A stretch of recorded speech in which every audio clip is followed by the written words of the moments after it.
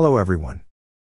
In this lecture, we are going to see ASME Section VIII Div1, Subsection B, UW12. Different type number of joints, their joint efficiency, and limitations. We have all these courses available on our Thinkific platform. To learn more about these courses, register with the link given in the description. Now let us talk what is type number. Okay. So now if you see this figure, very simple, two plates we are welding with groove joints welded from both sides. Okay. So actually what we are trying to do is to achieve full penetration. We are trying to achieve full penetration while welding this. Okay. It may be category A joint, category B joint, category C or D. Okay. Does not matter. So if I have given this joint, this type number of joint, type number 1, and if I'm doing full radiography, then I can have joint efficiency as 1. So please remember, all the time we just, while doing the calculation in software like PVElite, we take joint efficiency 1 and we don't care what type of joint is given, right? So when we are designing and also making the drawing, we have to remember this. So only if I have this kind of joint and I'm having full radiography of that joint, then only I'll be able to get 1 as a joint efficiency. Now, this is not the only type which you can have. Now let us, code also permits some other configuration for type number 1. Now this is the configuration. I can have a temporary backing strip, but that backing strip has to be removed. That is the reason we are calling it temporary. Okay, it has to be removed after welding. So by using temporary backing strip, we can ensure full penetration. Okay, that is what we are trying to achieve. So if I'm having this kind of joint, this is also permitted, and I'll be able to get joint efficiency as 1 if I do full radiography. Making sense? One is welding from both sides. Second is using temporary backing strip, I can ensure the full penetration. And if I do full radiography, I'll get efficiency as 1. Okay. Third configuration, I can have welding from only one side. I can weld the root with TIG, and that will also become full penetration done, but you need expertise. Okay, just by doing TIG welding, it will not be ensured. You have to do qualification, you have to do the testing and ensure that you have to qualify the welder, qualify the procedure. Then only this becomes a qualified type number 1 joint. Okay, so you need little expertise in that. So if I'm able to achieve it, then I'll get joint efficiency as 1. Okay. So this is the type number 1. Only these 3 are permitted. Okay. No other welds I can do which you will be able to get efficiency as 1. Only these 3, any one of these 3 you have to follow. Okay, to get efficiency as 1. Now, if I have type number 2, this will be there when I'm trying to achieve full penetration, but the permanent backing strip which I have used, I do not have place to remove it. Joint is becoming inaccessible from the other side. So I'm not able to remove after closing the weld. In that case, if I'm doing full radiography of this joint, I'll be able to get only 0.9 as efficiency. Even though I might have got full penetration. Okay, only I'm not able to remove that backing strip. In that case also, code is not permitting us to get joint efficiency as 1. Only 0.9 is what we can have. This is type number 2. Now there is also limitation. I cannot have all the joints of type number 2. If I want to use a backing strip, I need a flat surface. I cannot have a surface like this where there is no uniform surface, so I'm not able to put packing strip properly. So if there is welding here, this joint cannot be qualified as type number 2. Okay, so this is only limitation. This is the only limitation for type number 2. Okay, great. Now let us move further. Type number 3. What is type number 3? It's exactly to the similar to third case which we discussed for full penetration. Here we are not doing TIG welding. Okay, so actually this joint is not qualified as a full penetration. So if that is the case, see, it's same weld, but you see, even I'm doing full penetration, it is written as NA.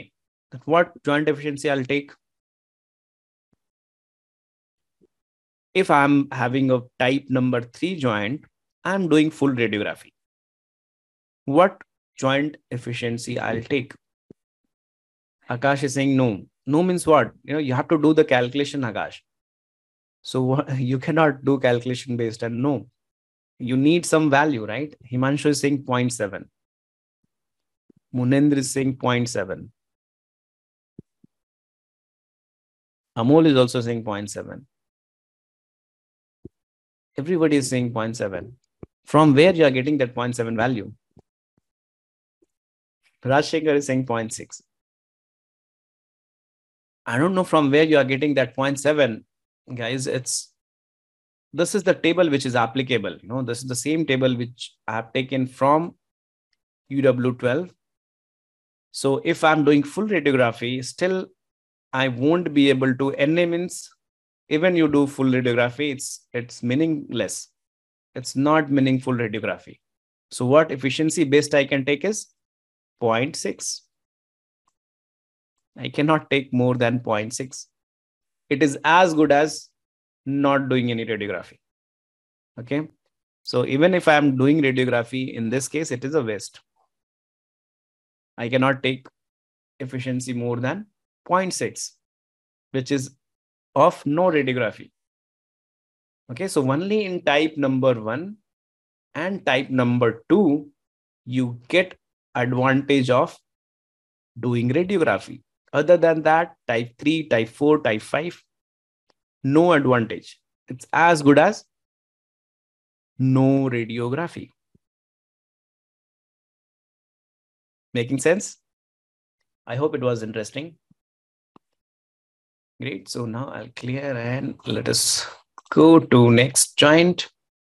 Now, what is the limitation? Can I have this joint for all the cases? Can I have this kind of type number 3 joint for a long seam? Code says not permitted. I cannot have a joint like this for long seam. Okay. I either will have to have type number 1 or type number 2. I cannot have type number 3 joint for long seams. For sur seams, if it is greater than 16 mm, not permitted. For less than 16, it is permitting. Okay. Considering that definitely pressure might be low. That is the reason we have less thickness here. So for greater than 16, it's not permitted. Type number 3 is not permitted. I need to have either type number 1 or 2. Even the size is limited. If I have a size more than 16,600, not permitted. Okay. So lots of restriction for type number 3. Great. Now type number 4. For type 4, can I have this double fillet joint? And if I'm doing radiography, definitely no advantage, right? Because it is as good as no radiography. Radiography will not be meaningful in these cases.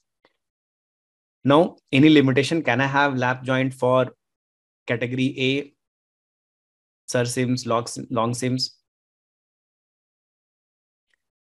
For long seams, can I have? Not permitted. But it is talking about if the thickness is greater than 10. Okay.